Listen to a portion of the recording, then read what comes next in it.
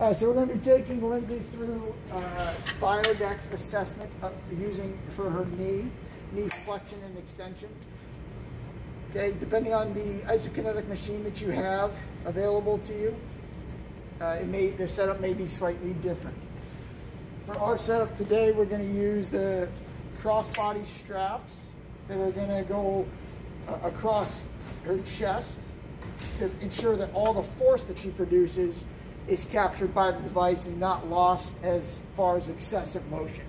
We're, by convention, going to test the uninvolved knee first. That's going to be her left, and then we will do her right.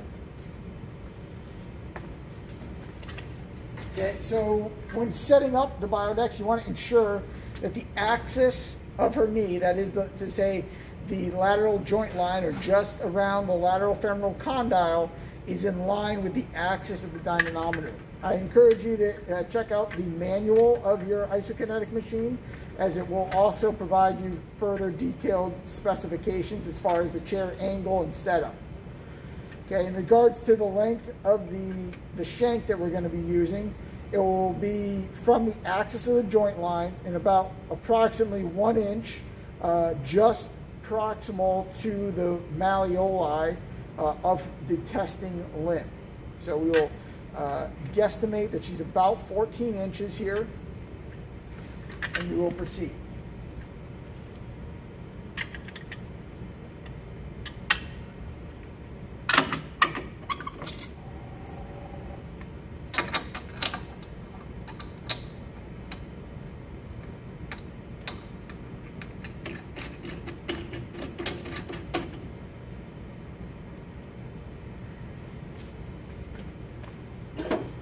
Okay, so we'll move her up. Okay, so from the bird's eye view above, that looks pretty good. From the front, that also looks pretty good. Great. Okay, and about 1 inch just north of the malleoli. Great, right at 14. I use to the closest ½ inch because it's easier to replicate based off the hash marks available to us. With the bottom strap, you don't want to have any slack, like once again, so that you're capturing all the force that she's able to produce and that there's no wiggle room. Okay, obviously making sure that it's comfortable and safe for your patient. Additionally, you want at least 3 fingers width behind the back of the knee and the edge of the chair. The final strap goes over the thigh, again to prevent any hip flexion or the leg lifting off whilst going through the test. This being said, this one can become a little bit uncomfortable. Lindsay, is that okay for you? Yep. Great.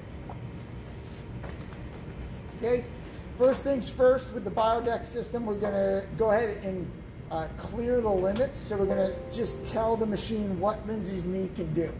So we're going to have Lindsay kick all the way out to her terminal knee extension. Make sure that she gets all the way there. We're going to lock it or hit the hold button. Set that. We're going to bring her all the way back. She's going to feel a bump, bump, bump, bump when she maxes it all the way out. She's going to back off just slightly. Once again, we'll lock her there and set the toward limit. Okay, we'll find the neutral position where the shaft is pointed straight down, which orients the machine to 90 degrees of her knee flexion. And then we're going to flex her out to just shy of about 45 degrees. Once again, lock. Instructions key here, as people will unintentionally hold some tension within their limb. So Lindsay, go ahead and let the leg go loose and limp, and we're just going to take a weight. Okay, and then we will continue. Okay, the instructions and the verbal cues that you give to the patient, it can influence the result. So I'm going to go through the standard description each time so that we have the most reliable and valid results for what we're trying to test. If I'm trying to test peak torque, then my verbal cue will be that she's going to push hard and fast as possible.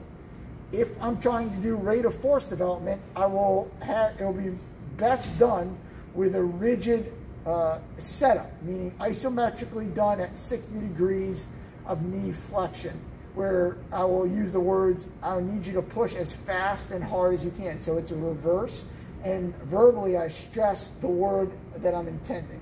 So with rate, we're caring about speed, so that comes first and is emphasized. In this case, we're doing an isokinetic throughout the arc of motion, and our goals are for peak torque. So it would be as hard and fast as you can.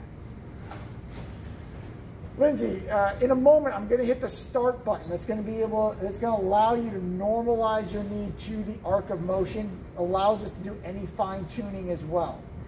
Once there, after 3, 5 repetitions, however many you need, you're going to go ahead and pull your knee back as far as you can.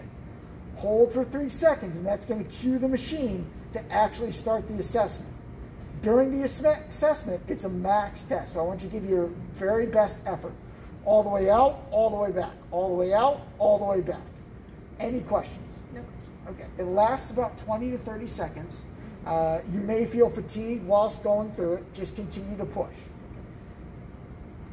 You were good? Yeah. All right, let's do it.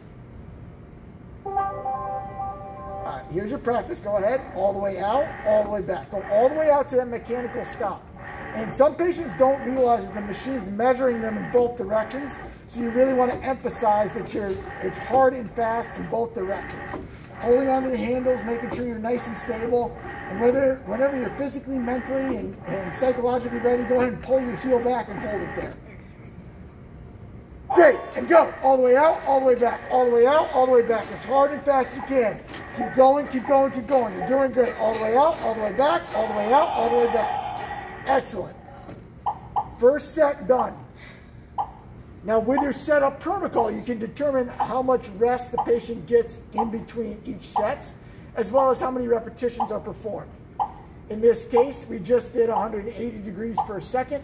She has a 30 seconds rest period, and then she'll go into the faster speed, or 300 degrees per second. That being said, I usually don't talk about the speed to the patient. I just talk about resistance because that makes more sense then. So Lindsay, there's going to be less resistance. Go ahead. Once again, normalize your knee to the resistance that you're pushing and pulling against. All the way out, all the way back. Once you feel like you got a good feel for it, just like you did last time, you're going to pull that heel back and hold it there. And go. All the way out, all the way back, all the way out, all the way back. As hard and fast as you can. Keep going, keep going, keep going. You're doing great. All the way out, all the way back, all the way out, all the way back. Keep going, keep going, keep going. Keep it up, keep it up, keep it up. Keep going, keep going, keep going. All the way out, all the way back, all the way out, all the way back, and done. Excellent. Really well done. Okay, at this point, we would then transition. We'd undo the limb, move Lindsay back, and transition to the other side.